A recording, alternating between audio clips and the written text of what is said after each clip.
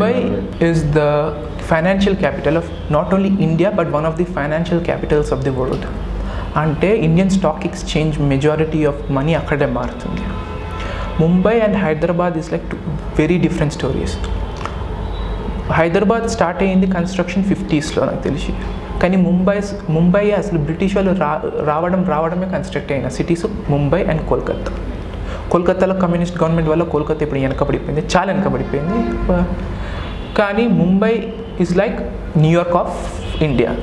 అంటే ఒక టైంలో వచ్చారు వాళ్ళు, ఒక టైం నుంచి డెవలప్ అవుతుంది. ఇండియాలో ఏదైనా మేజర్ పని ఏదైనా కావాలంటే ముంబై ద్వారా అవుతుంది. So that will keep on helping Mumbai for ever.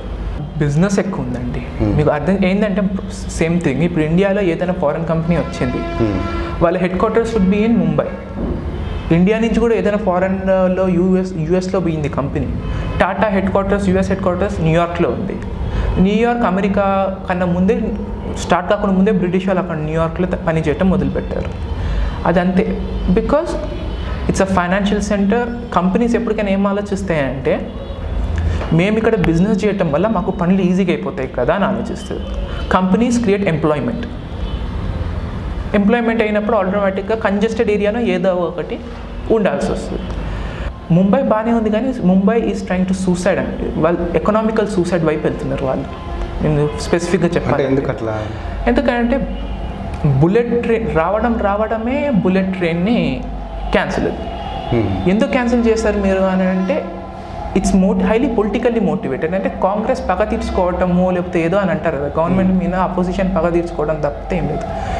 Mumbai లాంటి ప్లేస్కి ఒక బుల్లెట్ ట్రైన్ వచ్చింది అనుకోండి, ఎకనామికల్గా అహ్మదాబాద్లో ఉన్న బిజినెస్ అంతా ముంబైకి వస్తుంది, మహారాష్ట్ర డెవలప్ అవుతుంది. మీరు హైపర్ లూప్ మీకు ఐడియా ఉంటుంది.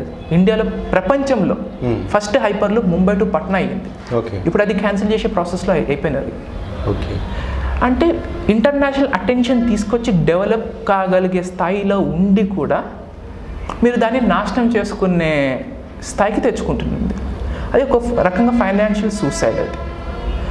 అది హెల్ప్ అవుతుంది హైదరాబాద్ రియల్ ఎస్టేట్కి, బెంగళూరు రియల్ ఎస్టేట్కి అది హెల్ప్ అవుతుంది. ఎందుకంటే లోదా వాళ్ళందరూ everybody is from Mumbai developers. If they are not making money in Mumbai, they are going to make money in some place.